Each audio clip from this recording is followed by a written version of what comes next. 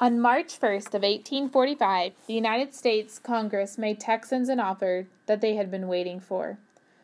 The Congress doth consent that the territory properly included within and rightfully belonging to the Republic of Texas may be erected into a new state, to be called the State of Texas. Be it resolved that the state to be formed out of the present Republic of Texas, and shall be on equal footing with the existing states, as soon as the terms and conditions of such admission shall be agreed upon by the governments of Texas and the United States. Texas had joined the United States at last. Sam Houston needed a successor who would maintain his policies. That man was Dr. Anison Jones. With Houston's help, Jones won the presidency in 1844. Anison Jones first came to Texas in 1833. He soon had built a thriving medical practice in Brazoria. He later fought in the Texas Revolution.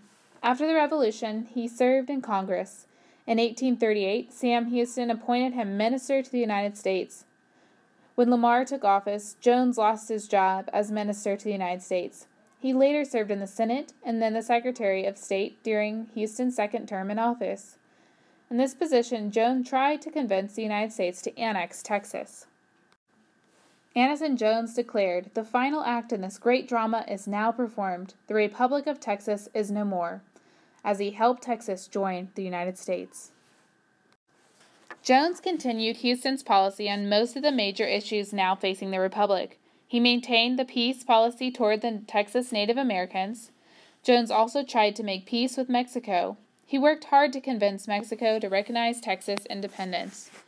While this pressing issue during Jones's presidency, however, was annexation. Since the earliest years of the Republic, many Texans wanted to become part of the United States. For some years, however, the United States showed some reluctance towards the idea. Texans had many good reasons to want to join the Union. One major concern was that the threat posed by Mexico. Some Texans worried that Mexico would retake Texas. Becoming part of the United States would limit the threat to Mexico. Texas was heavily in debt. Few Texans had enough money to pay their taxes, and the government had few other sources of income. The government even had trouble borrowing money. Joining the Union would enable Texans to use the United States currency. Currency is the money used in a country. American currency is worth more than that of the Republic of Texas. Also, many Texans had been born in the United States and had relatives there. The family ties were just one more good reason to join the United States. Many Americans had concerns about making Texas an American state. At the time, there was a balance of free and slave states in the U.S. Congress. If Texas joined as a slave state, it would upset that balance. Opponents of slavery did not want to see the power of a slave state increase. The United States also faced economic problems in the early years of the Republic of Texas. The depression called the Panic of 1837 set in. The last thing the United States needed was to admit a new state that was deeply in debt. In 1844, Texas and the United States worked out an annexation treaty. It stated that Texas was to become territory of the United States. This was not what the people of Texas wanted. They wanted statehood. The treaty also required Texas to give up public lands. Public lands are property owned by a government rather than an individual. Many people in Texas did not want to give up this valuable land. However, the treaty also required the United States to pay the debts of the Republic of Texans. Most Texans wanted to become a part of the United States. As a result, they agreed to this treaty. The U.S. Senate, however, rejected the treaty by 35 to 16 vote. Some senators thought the treaty gave Texas too much. Others thought it gave Texas too little. Without the U.S. Senate's approval, the treaty would not take effect. It was just as well that the Senate vetoed the treaty. Jones had a plan to win a better deal for Texas. He involved Great Britain in ending the fight between Texas and Mexico. Great Britain tried to pressure Mexico into recognizing Texas as independent. The British thought that the Texans favored independence over annexation. Jones knew this would upset Americans who feared the British influence in North America. The British, on the other hand, did not want Texas to become part of the United States. Great Britain feared that the annexation of Texas would make the United States too powerful in North America. Britain was willing to help Texas and hoped that the Republic would remain independent. Jones' plan convinced U.S. President John Tyler to encourage Congress to take action. Congress passed a joint resolution for the annexation of Texas. A joint resolution is an act of both houses of Congress that have the power of law. President Tyler signed the resolution.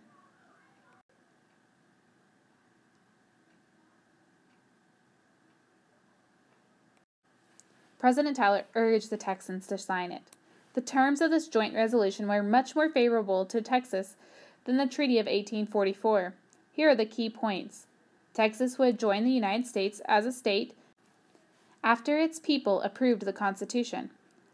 Texas would keep its public lands. However, the money made from the sale of public land may be used to pay down the debts of the Republic of Texas. Texas could divide itself into as many as 5 states if it wished, and Texas would be a slave state. Britain kept its efforts to stop annexation. It convinced Jones to delay any action on statehood for 90 days. Then Britain urged Mexico to recognize Texas' independence. Mexico agreed to acknowledge the Republic with one condition: Texas must reject annexation by the United States. President Jones called a session of the Texas Congress to vote on this treaty and the Mexican offer. The time had come to decide between statehood and an independence. Texas Congress voted and accepted the annexation, and it became the 28th state in the Union. If you look here at this map, you can see the amount of land that was annexed into the United States, all the way north to Colorado, down through New Mexico, and to Texas. All became part of the United States. The Republic of Texas grew quickly. When it gained independence from Mexico in 1836, about 50,000 people lived in Texas. By the time Texas became a state 9 years later, its population was about 125,000 people. This growth was due mostly to those who had migrated from Texas from the United States or other countries. Most people moved to Texas for one reason: an abundance of cheap land. The Constitution of 1836 gave about 4,000 acres of land to the head of each white family who lived in Texas. Texas leaders also gave land to veterans. A veteran is a person who once served in the armed forces. Families of Texans killed in the Revolution also received land. However, the Republic of Texas offered no land to African Americans or Native Americans. At first, Texans did not have to live on the land that they received. The government changed this rule to encourage people to settle the territory. Texas leaders also wanted to discourage land speculation. They still used land to lure people to Texas, but they required people to stay on the property. By March of 1836, the law required new settlers to live on the land for 3 years. After 3 years, they obtained full ownership of the property. One of these first land agents to bring people to the Republic was William S. Peters. He agreed to move about 800 people onto land near the Red River. Most were Americans. Peters' colony helped settle North Texas, and this is current-day Carrollton. Another important land agent was Henry Castro. In 1842, he received a grant to build a colony on the frontier. His land was about 25 miles west of San Antonio. By 1845, he had moved more than 2,000 people onto Texas. Most of them were French and German.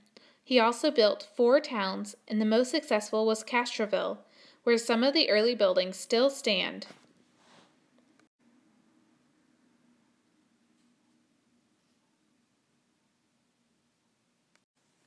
The Adelsverein, also called the Society of German Noblemen, brought more than 7,000 Germans to Texas in the 1840s. Some of these people settled in the cities such as Galveston, Houston, San Antonio. Others built their own towns such as New Braunfels and Fredericksburg. Raising crops and livestock was the most common occupation in Texas. There were various kinds of farms in the Republic. The majority of them, though, were small family farms. Most Texans made their living by subsistence farming. Subsistence farming provides just enough income to support a farming family. The typical farm was about 140 acres in size, and farmers used most of this land to raise cattle and hogs, gather firewood, and hunt game.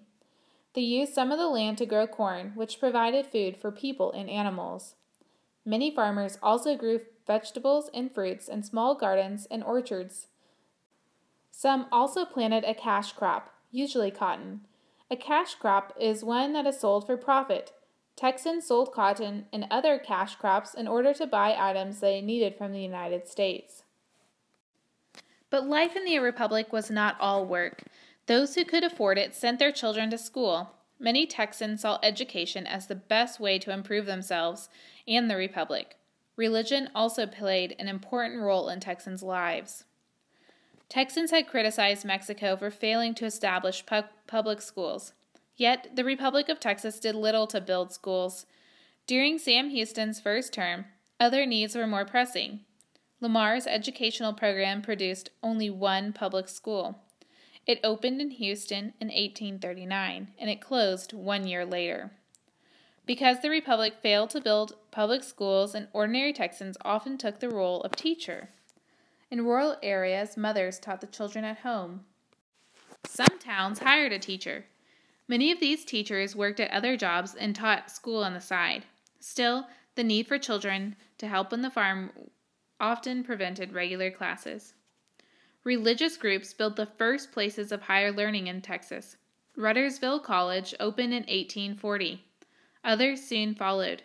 In 1844, Wesleyan College began operating in San Augustine. Many of these early private colleges failed or merged with other schools. Baylor University opened in 1845, and it is the oldest continually operating university in Texas. Before Texas independence, Mexican law had required all Texans to be Roman Catholic. Most people had their own private beliefs and practices. The Republic of Texas had no established church. People were free to worship as they pleased.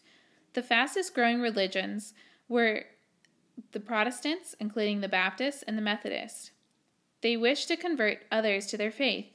They used this method called revival, and it was meeting designed to reawaken strong religious beliefs. Revivals were both religious and social events. The meetings were lively and gave people a chance to come together and talk. Most Texans lived far away from one another.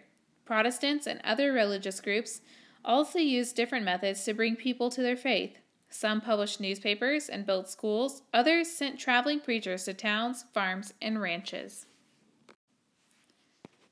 Ruddersville College first opened in 1840.